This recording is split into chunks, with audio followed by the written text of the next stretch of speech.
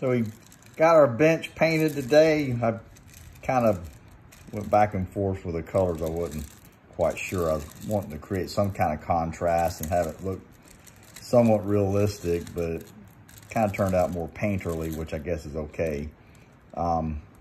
Also, I can't decide if I should have the lamp post over here because it kind of creates a triangle visually, or should we put it, I think originally I had it like this, where it's right behind them. So, which actually kind of creates a visual movement going up through. So I'm gonna debate about that. I don't have to make that decision today. So, still kind of plugging along. I put it back together so that kind of remind everybody where we're going with it. So anyway, thank you.